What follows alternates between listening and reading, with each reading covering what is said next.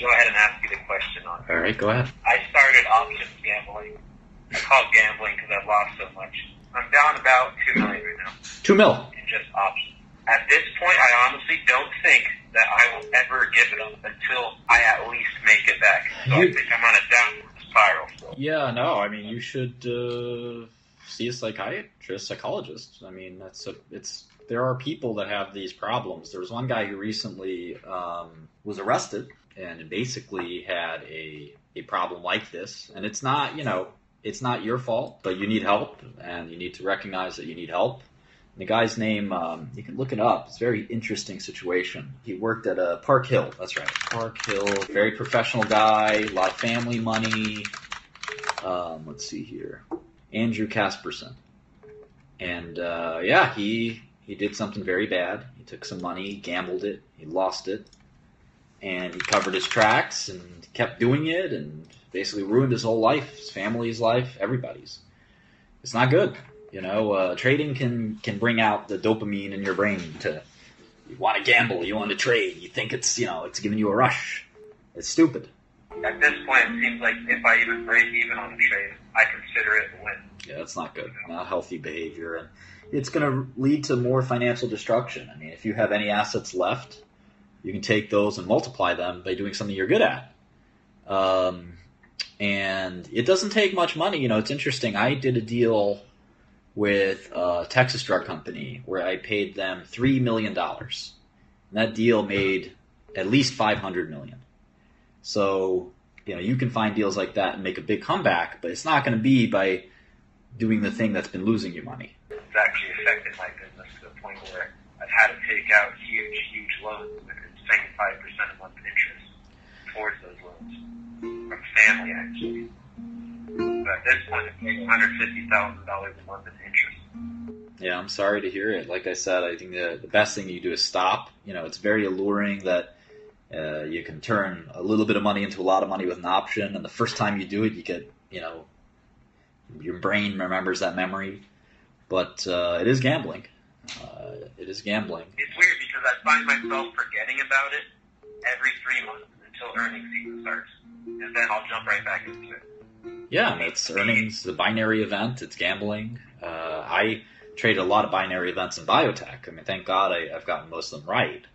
But it's a sickness, and you have to avoid it. And you should seek some help. And you can always call me some other time. I got to take some other callers, but feel free to call me anytime you want and discuss it. I'm sorry to change the subject, but what is your view on day trading, Martin?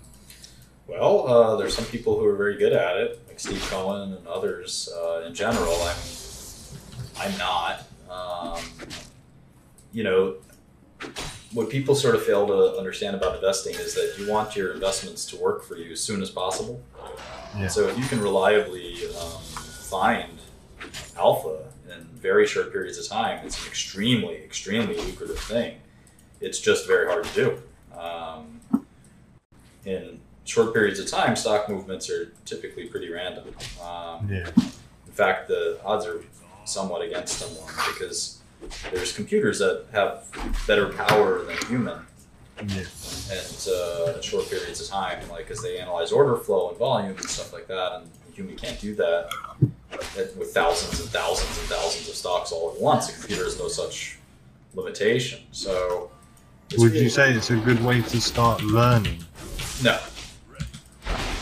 No, I think the best way to start learning investing is just to make investments. In general, one shouldn't do it if they're not fully committed and they have 100% dedicated to the task at hand, which very few people can because they have other things to do. So if you want to be a professional investor, that's one thing. If you want to be an amateur investor, I'd say that's like being an amateur competitive poker player. You're just going to lose all your money. It's a money business. You can sort of, I guess you can do it for fun if you think it's fun, but in general, you're playing against a very stacked deck against you. It's funny. People love multiplayer anything, especially MOBA, MMO, anything. Just if you look at the games that have taken over the industry, like World of Warcraft, for instance, games like that have existed for literally since the start of computing. But the idea that you could do it with thousands of people was attractive. And I mean, even Dungeons and Dragons was the first MMORPG, right? So basically, yeah, and you know, if you take anything and just take it, and make it MMO, it seems to work. Look at 𝗘𝗺𝗽𝗀 and Slither; those are really simple games that are just made amazing because you're playing with so many people. Well, yeah, and I know finance, and I estimate both. Well, I'd estimate those. If you sold Slither today, you probably could get 100 million for it. I think games like those are actually Don't you think that's overvalued though? How much do they make off it? That's not how value works. I figured it's really, you know, what can you make off of it. So that's why 90% of these internet companies don't. It's always free until eventually they figure out their business model, whether it's ads or freemium or whatever. And I'm sure Slither.io, if Activision bought Slither, or Agar, you know, they would quickly, you know, improve it and monetize it. It's the user base that matters. The biggest question on the internet is, can you get millions of people coming to you every day? That's the only thing. I guess that's how, like, that's the only thing you're trying to solve for. It's like a huge amount of, like, Valve titles are, like, Dota 2 and TF2 are all free, except you buy hats. But, like, I guess a huge amount of it is like an advertisement for Steam. It's best to just completely get money. More people to get on Steam, more they'll pay for a game on Steam, probably. The biggest, Steam takes a cut of that. The biggest thing people don't understand about the internet is that the business models don't matter, and the last thing you should worry about is the business model. Users matter. Once you have users, you can make money. You know, whether you're implicitly charging them through advertising or explicitly charging them through whatever. As long as you have millions of people loving you don't need anything else. I really think these IO games are the future of the industry. Just because you have like games like League that are free and that people will play basically forever, and they don't need to buy another game. So the only thing that can compete is another free game. And if you invest less money in like this AAA free game and it flops, you just lose a ton of stuff. So I agree. Like, small IO games are just. By the way, League was in AAA, right? So it was, you know, very inexpensive to make, and you know, the only problem with League is it's you know, it's executable, which isn't necessarily a problem. It's just complex, whereas the web apps are inordinately easier. Yeah, you could just type in a address and you're there. I mean, my biggest gripe with League is the game time, and I understand that's why people like it, but I can't commit to like an hour for a game. I was wondering if you've ever read The Intelligent Investor. Come on. It's like... Yes. Right? Yeah. So, a lot of people say that it's, you know, like the holy Bible of investing or whatever, but, you know, I was wondering if you had any, you know, criticisms of it. Sure, yeah. I mean, it's a book. You know, it's written by a guy who never made any money investing. I mean, there's 100 criticisms of it. I think the point of books isn't that they dictate to you what to do. It's the point of these books is to open your mind to ideas, and you're supposed to think through yourself, kind of the pros and cons. Obviously, the very mechanical way of value investing doesn't work in practice. You know, one of the things a lot of people try to do, for instance, is if a company has, say, $2 a share of cash on its balance sheet and it's trading for $1, a lot of people will try to buy that stock and then shut down the company and get the cash back. But the reality is that the amount of time and cost it takes to do that, you'll burn that whole dollar, sometimes even more.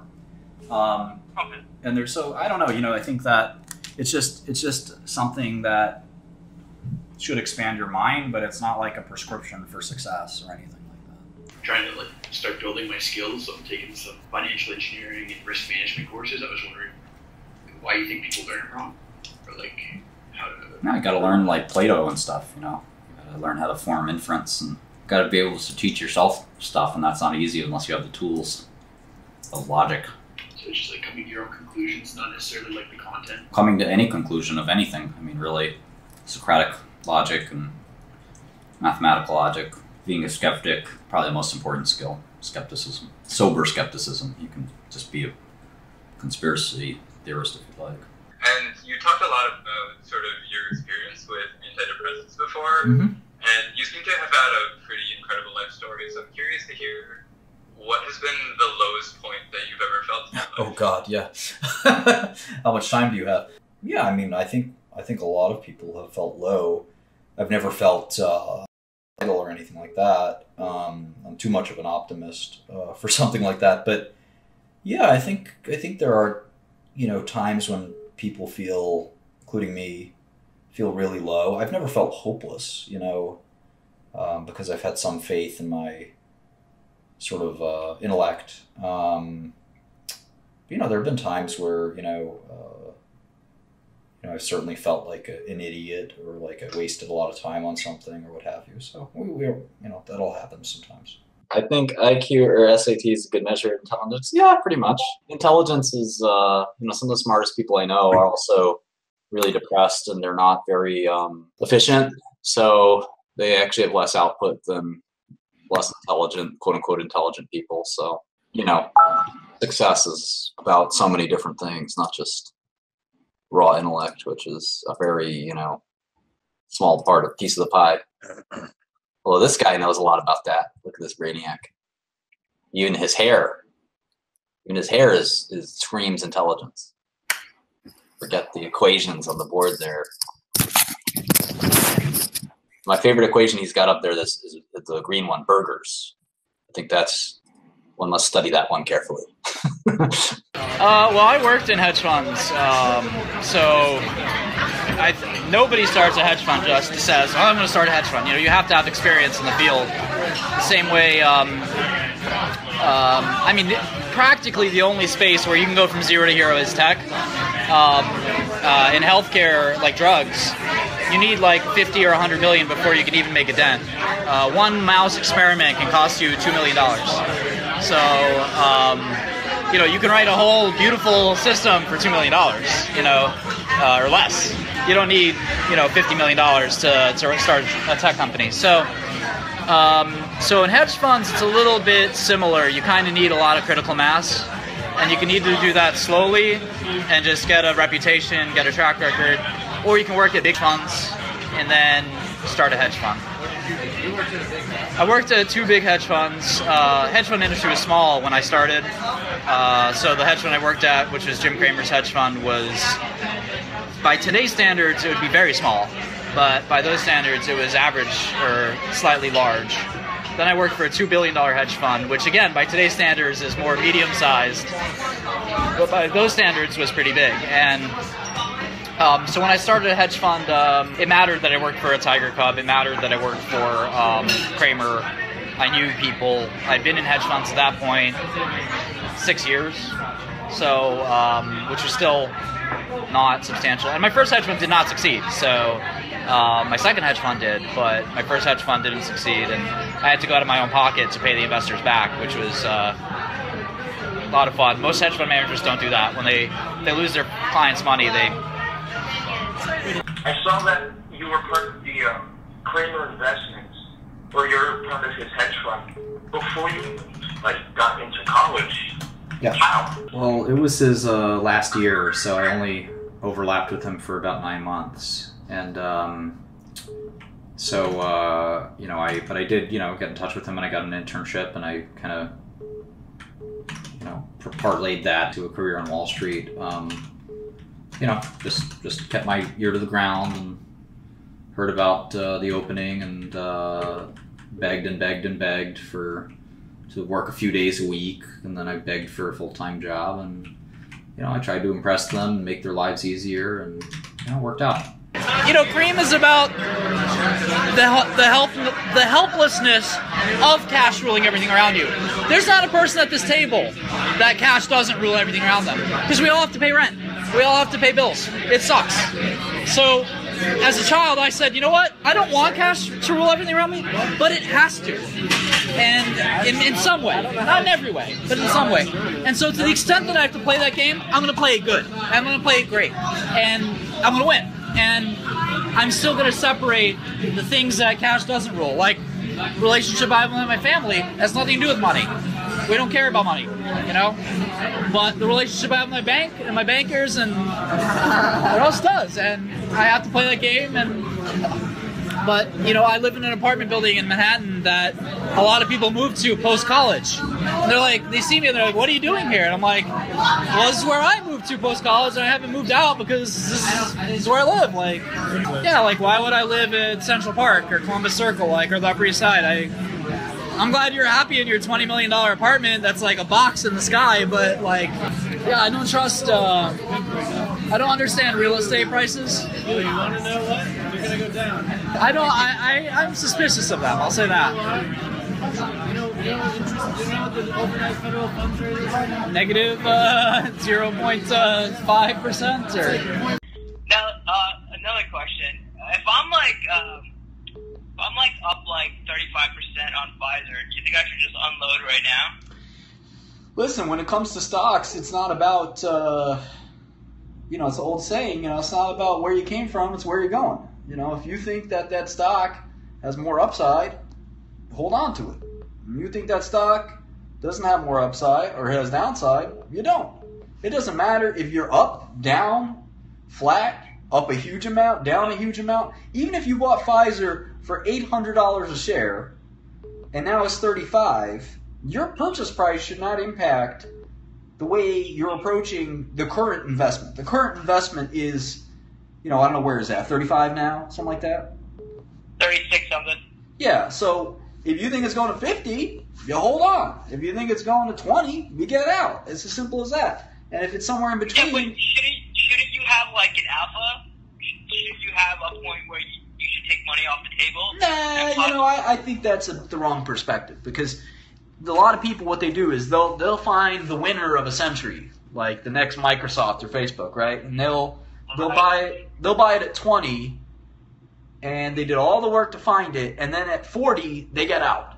And what they miss is the stock going to 60, 80, 100, 200, 400, 800, because, you know, they're blinded by their greed. And I think you just have an out. Look, Pfizer's a big company; it's not going up. So if I were you, I would sell it.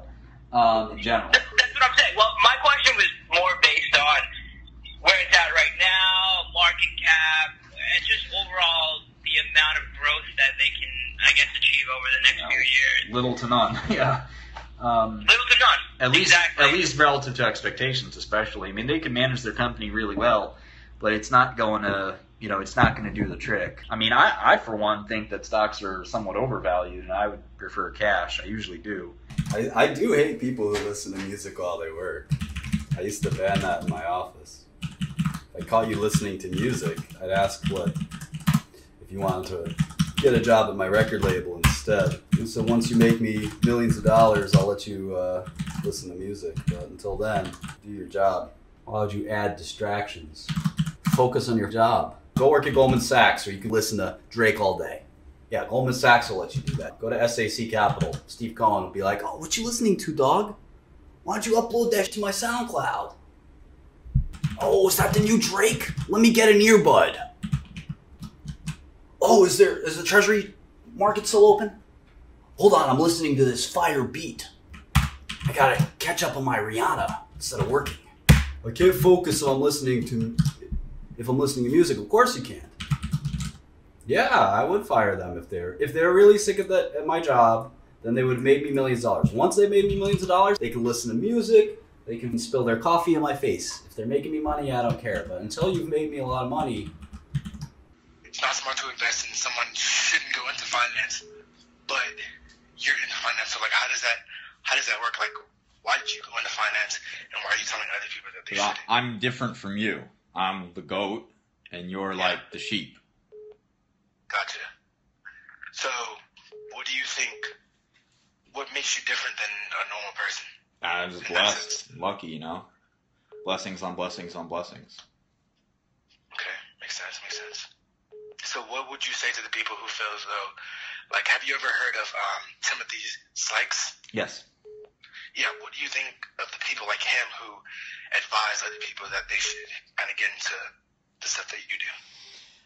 I've said it a million times. Investing is like wanting to be in the UFC, and if you're really good at it, it's a good idea. If you're not ready to fight Brazilian Jiu-Jitsu in a octagon, don't do it. Makes sense. See, now I'm a 17-year-old kid. What would you think if I was to say that if a person worked hard at it and then potentially got better at it, like started young basically and potentially got better at it, that it would be a smart idea? Or do you think that it's just a lost cause altogether? I think if you love something, you should pursue it. Well, I appreciate your time. Okay. How do you guys feel successful? Where did you go right? Where did you go right? Well, I there's a long list of ways I went wrong. So I've been very successful, and I thank God every day for that. But, I'd say just perseverance is probably the number one thing. I mean, there's a lot of ups and downs in business, and being willing to sort of pick yourself up when you make a mistake and keep grinding and keep fighting for success. That's probably my hallmark. A lot of people who know me know that I've faced some pretty big challenges with businesses. What was your best thing? Well, I started a company called 𝗟𝘄𝗀. I took it public. Called what? 𝗟𝘄𝗀. It's a biotech company. I took it public. I invented the first half dozen drugs for it and licensed some drugs for it, and then started buying medicines that are FDA approved. I bought three different FDA approved drugs called 𝗖𝗚𝗚, 𝗘𝗺𝗽𝗏, and 𝗣𝗵𝘆, and then got a fourth one approved called 𝗘𝗵𝘆, and then put one drug into clinical trials called sparsentan. I invented a drug called 𝗟R𝘄𝘀, invented a whole series of fusion proteins. So that was my big accomplishment. Then at Turing Pharmaceuticals, I built a successful large company pretty quickly with that. So just a lot of success in pharma.